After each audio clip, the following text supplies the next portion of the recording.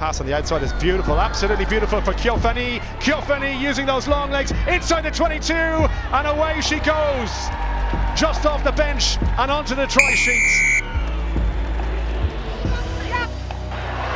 Oh, the hits are coming in big style now. That's Brisa coming through.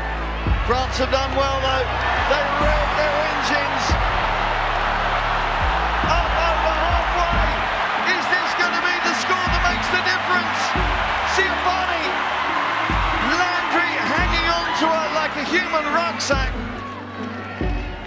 Grassino, face to the right, goes left. Amadi. Is there one last score in this in normal time? Bertrand goes to ground. Amadi again for the long legs on the outside, and a chance opens up for Ciofani to win it for France!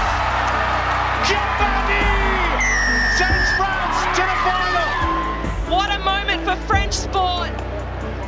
She gasses around the outside, tiptoeing on that sideline, and you can see she knew she'd just won it for them.